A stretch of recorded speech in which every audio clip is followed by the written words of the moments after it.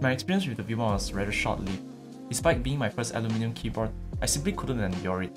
I distinctly remember dedicating a crazy amount of time and effort into custom making a silicone mold, all in pursuit of a better sound, but ends up with disappointment. Not to mention, those sharp edges and corners makes it hard to enjoy as well. Today, we are taking a closer look at the Tofu65 2.0 from KBDFans. The Tofu65 is an excellent entry-level custom keyboard option that features a sleek aluminum casing and a convenient 65% layout. For those who prefer a more compact design, KBDFans also offer the Tofu60 with a 60% layout. Right now, there are no plans to develop for other layouts such as the 75% or DKL, which I'm really looking forward to. The box itself is beautifully designed. Upon opening it, you'll find a small zip bag containing silicone socks, screws, silicone bowls in 3 different pressure options, pour-on pads, and a wrench. Finally, we have the silicone feet and the casing itself.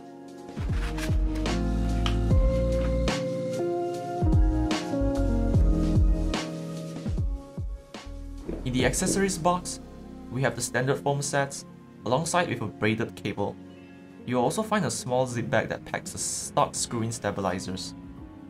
In the 3 separate envelopes, packed with 1.2mm hot swap PCB, the alu and carbon fiber plate. Thank you KBDFans for the carbon fiber plate this time. In case this is your first time encountering this board, the board draws heavy inspiration from a popular Chinese dish called tofu, which is known for its square shape. From the website, the V2 offers a plethora of colorways, with cool ones such as cube and lavender. You also have the option between anodized and eco without any additional cost at all.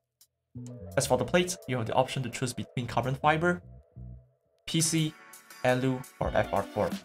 All these defaults at $188. Prior to the Tofu65 V1, additional flex cuts has been added across the center of the PCB. Same goes to the plate where you see extra cuts. As for the casing, they have increased the bezels at the top and bottom, rounded edges being applied, resulting in a sleeker look. The USB cutout has been shifted to center, meaning that you cannot use any of your previous 65% on this one. Lastly, the silicone feet was also changed to stripped, which makes it more stabilized from my experience.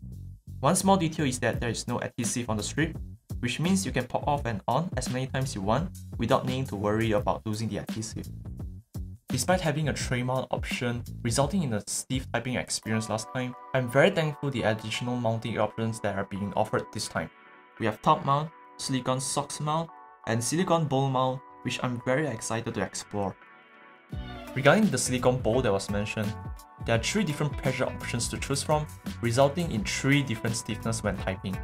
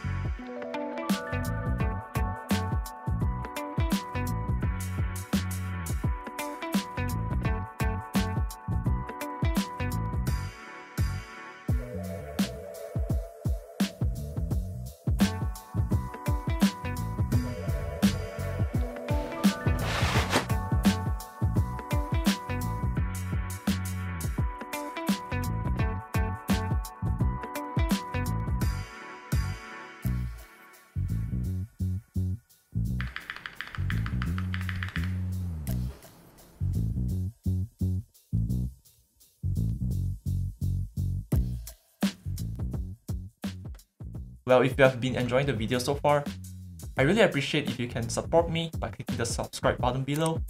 I promise as we reach 1,000 subs, I'll be hosting my first giveaway, so stay tuned for more details. Now off to the typing test.